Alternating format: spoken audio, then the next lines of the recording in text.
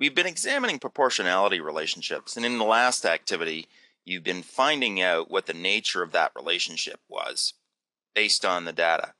In this activity, we're going to be going from a proportionality statement to an equation, and we're going to be doing that by finding the proportionality constant K. So, take for example, force and charge are related. So if I'm changing my charge, the force between these two particles is going to be changing.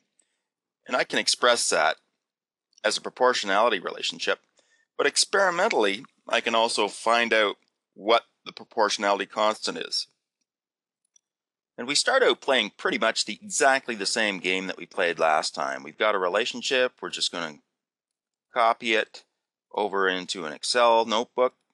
Now we're basically playing the same game. We're going to try and determine what kind of relationship we have. And in this case, I happen to know that this is an inverse square relationship. So I'm just going to move these over.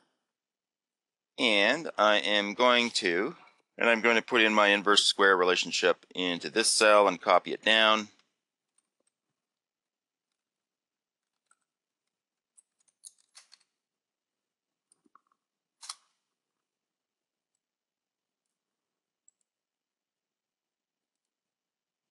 Now I must have graphed this out to find that out, but we are just going to go straight for the proportionality constant, which once I understand my relationship is just the slope of the straight line.